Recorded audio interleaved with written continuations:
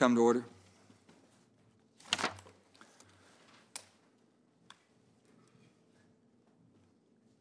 For generations, coal communities across our nation have made the sacrifices, done the heavy lifting, turned our country into a global energy leader. Many of these communities still bear the scars of those sacrifices in the form of abandoned mine lands as a result of decades of unregulated surface mining that occurred prior to the passage of the Surface Mining Control and Reclamation Act of 1977, known as SMCRA. Whether it's acid mine drainage impacting rivers and streams, subsidence, and landslides threatening homes, businesses, and infrastructure, or dangerous mine openings, AML sites pose serious risks to the health and safety of communities across the country, particularly in Appalachia. 5.5 million people in Appalachia live within 1 mile of an abandoned mine land site, including 1 in 3 West Virginians. That is why Congress has taken several steps to address these issues and ensure no one in these communities are left behind. Congress passed SMCRA to perform 2 important functions. First, for mines that were already abandoned in 1977, SMCRA created a funding mechanism for states to reclaim those lands left in coal communities across the United States. The AML program is funded by a fee levied on coal companies to assist states with reclamation and cleanup efforts on mine sites that were abandoned prior to the passage of the law. This program has proven to be vital to the safety of these communities. Second, for operating mines going forward after 1977, SMCRA ensured mine sites would be adequately reclaimed by the owner during and after operations. SMCRA also established the Office of Surface Mining, Reclamation, and Enforcement, or OSMRE, whatever that's. OSMRE? OSMRE? Yeah, thank you so much. Within the Department of Interior to administer programs created by the law to ensure the environment and communities across the country are protected from legacy and active coal mining hazards. I'm disappointed that this office does not have a Senate-confirmed director. Cannot believe it. And I'm frustrated that the Biden administration has yet to even nominate a candidate. When AML Reclamation Fee Collection Authority was expiring in 2021, I was proud to work with my friend Ranking Member Barrasso on a bipartisan compromise to extend the fee for an additional 13 years. This agreement was ultimately included in the bipartisan infrastructure law to provide certainty to communities with millions and even billions of dollars worth of unreclaimed mine sites. The AML fee is extremely important, but unfortunately that alone will not be enough to address all the unfunded AML issues across the country. That's why that we included an additional $11.3 billion for AML cleanup in the bipartisan infrastructure law. West Virginia is on track to receive roughly $140 million per year for the next 15 years to address AML problem areas through the funding. To put into perspective how much of the game changer this is for my little state of West Virginia, we only received around $15 million from the traditional AML program for fiscal year 23. Our state's bipartisan infrastructure law allocation for this year is more than 8 times that amount. The bipartisan infrastructure law is finally providing the funding our state needs to make our communities safer in counties all across West Virginia. I'm thrilled that Bob Rice from the West Virginia Department of Environmental Protection, who leads the state AML program, is here with us today. I look forward to hearing his perspective on the implementation of this important funding. The AML provisions in the bipartisan infrastructure law are not just about protecting the safety of these communities, they are also an investment in our future. If implemented effectively, the bipartisan infrastructure law's AML provision could result in approximately $4.3 billion in economic output for the state of West Virginia, 1,910 jobs that will continue for 13 to 15 years, according to a report from Downstream Strategies. As one example, Western University has done extensive research into extracting rare earth elements from acid mine drainage, providing an opportunity to strengthen our domestic supply chain for critical minerals while cleaning up streams, creeks, and rivers that are impacted by legacy pollution as part of the AML program. It is truly a win-win.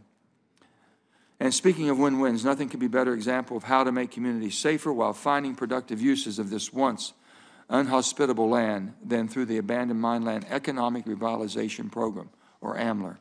AMLER provides grants to West Virginia, Pennsylvania, Kentucky, Ohio, and Alabama, 6 Appalachian states with the highest amount of unfunded priority AML problem areas, in order to explore and implement strategies that return AML sites to productive use through economic community development. One thing I want to say very quickly, Appalachia with our unbelievable terrain is why we have so much of this. My dear friend, they harvest coal in Wyoming. We have to mine it. The AMLER grants to West Virginia, I got it. Oh, boy, that threw me off. So many ways in which Wyoming is superior, yes. As a member of the Appropriations Committee, I'm proud to support the AMLER program each year through appropriations process. From salmon and lavender farms to a new Hatfield-McCoy trail system, West Virginians are finding innovative ways to revitalize coal communities that have been impacted by abandoned mine lands that are wisely leveraging these federal funds to help make it happen. While I'm thrilled by the ingenuity of many West Virginians who are trying to make their communities better places to live, I've been disappointed to hear some of the concerns about how the AMLER program is being implemented. And these concerns are not unique just to my state. States get to choose which projects they want to see funded, but they are beholden to vetting of OSMRE in order to receive project funding. I fully support robust vetting to ensure that we are being responsible with taxpayer dollars, but I'm alarmed to hear how delayed the process has been. AMLER projects in Kentucky, for example, experience an average total vetting process of about 700 days, almost 2 years. These coal communities sacrifice everything to power our nation to greatness and should be able to implement projects that will have positive impacts on the community in a timely manner. They sure as hell don't deserve to be strung along by the federal government, tied up in bureaucratic red tape, and forced to wait to put transformative projects into action. It's absolutely unacceptable.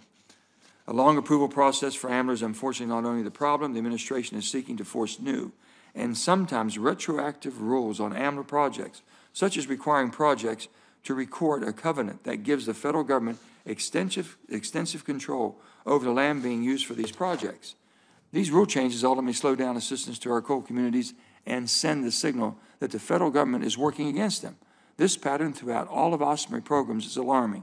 Unfortunately, suggestions by states to make AML programs run smoother often seem to fall on deaf ears, but not today. Let me give you an example. States like West Virginia must submit 3 separate applications just to receive their AML funding from the bipartisan infrastructure law, the traditional SMACRA AML program, and AMLER. These applications are not a small task and are filled with a lot of duplicative information that spans all 3 programs. State agencies have asked OSMRE to create a uniform process with less duplicative and burdensome paperwork, and yet no action has been taken to make the process more user-friendly. I'm grateful that we have Deputy Director Owens here today to discuss the hardships some of these implementations rules are putting on our state agencies. While a lot of programs mentioned today address pre-SMACRA coal mine land reclamation, I would be remiss if I also did not share my concerns about post-SMACRA mine land reclamation and the risk that could be posed by insufficiently bonded mines. Coal communities across the country are still trying to undo the damage of decades of unregulated mining earlier in our history, and we cannot risk adding further harm by piling on additional unfunded reclamation needs not covered by bonding. These risks are particularly acute in Appalachia, where the prevalence of underground mines instead of surface mines can make reclamation more challenging and even more costly.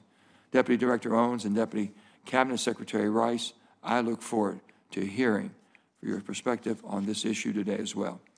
While many of my colleagues in the committee do not have AML programs in their states because they do not have the same history of coal mining, many of their states do bear the scars of hard rock mines that were left behind without any reclamation. Since there is no equivalent SMACRA that addresses abandoned hard rock mines, it seems obvious that SMACRA will be looked to as a model as Congress considers changes to the mining law of 1872. As I've said repeatedly, it makes no sense at all to cart off federal minerals without any kind of royalty, especially as we leave communities suffering on ongoing consequences of legacy abandoned mines while taxpayers are on the hook for all the cleanup. So I hope the hearing will illustrate the lessons we have learned from coal mine land reclamation in this country and show how we can apply those hard rock mining reforms too. With that, I'm going to turn it over to my friend, Ranking Member Senator Brasso, for his remarks. Thanks so much.